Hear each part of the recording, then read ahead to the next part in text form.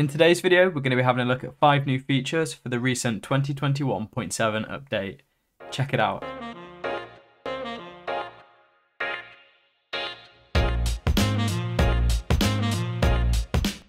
What's going on, guys? I hope you're all doing well.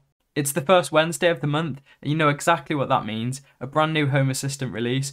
We're going to be having a brief look at 5 new features that I really like in this update.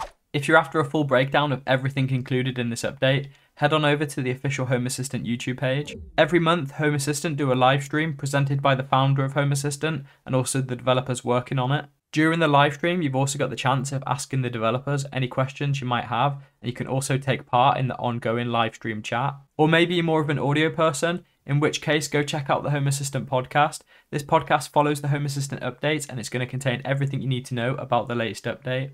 You'll find links for the Home Assistant YouTube channel and podcast in the description below. In addition to this, I'll also include the official Home Assistant blog post, which contains a written breakdown for all of these new features. So with all that said, let's get on with the video.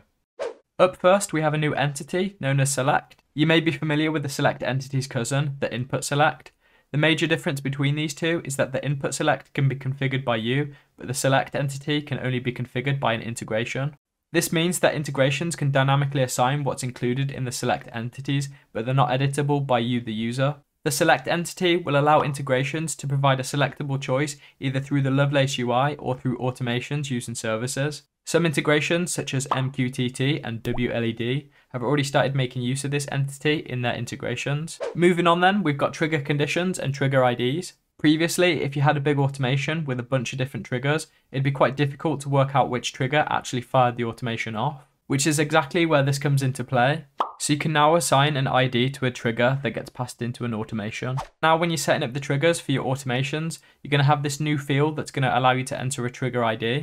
So you can specify a trigger ID, and that ID will be used to link to that trigger, so you can easily work out which trigger was fired. You can then add a condition and give it the condition type of trigger, and it should automatically find any trigger IDs you've got within this automation. Having that trigger ID makes things super simple, and you're now going to need less conditions in order to work out what trigger actually caused your automation to run. Following on from that, we've got script debugging. Way back in update 2021.4, the ability to debug automations was added. This is a powerful tool that allows you to debug automations to find out how they executed and what happened.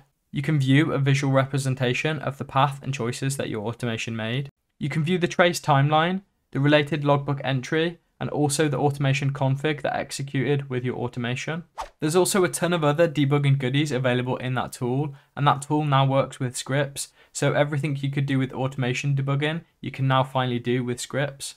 Next up, we've got referencing other entities in triggers and conditions. This change is definitely small but mighty, but it's a welcome addition to scripts and automations. So we can now reference other entities for the above and below values for the numeric state triggers and also the conditions.